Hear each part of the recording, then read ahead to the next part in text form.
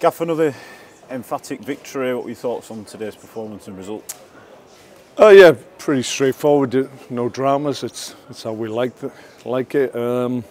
Yeah, I thought first half, obviously early goal settles everybody down. They had a little bit of play, and we didn't quite work out just how to nullify that in that first half. We started just to dive in and overcommit, and that just made it easy for them to decide what they were going to do in terms of keeping the possession. It never really looked like hurting us. They hit a couple of diagonals that we had to deal with apart from that. But second half, we talked about at half time, just said allow them to have the ball in front, because when they try and force it, that's when we'll nick it off them and counter-attack going the other way, and that's how it panned out.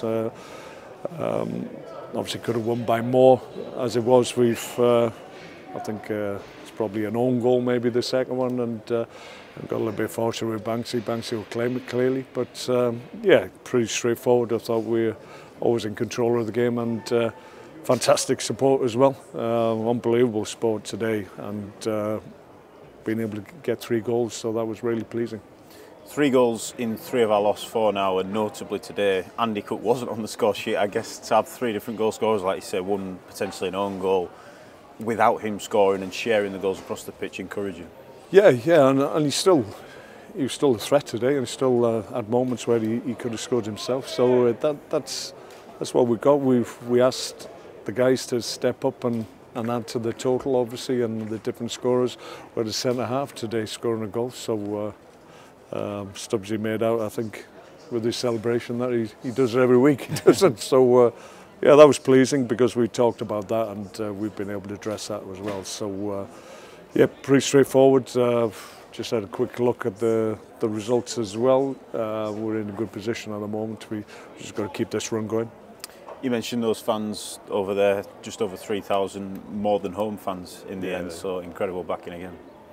Yeah, I mean we're always surprised by it. We shouldn't be, because they turn out in numbers all the time, but when you see them in the numbers, and we've taken the whole side of the ground here, and never stopped singing. They had a great time. Obviously we've got to give them performances and results to get them excited, and that's what we've been able to do.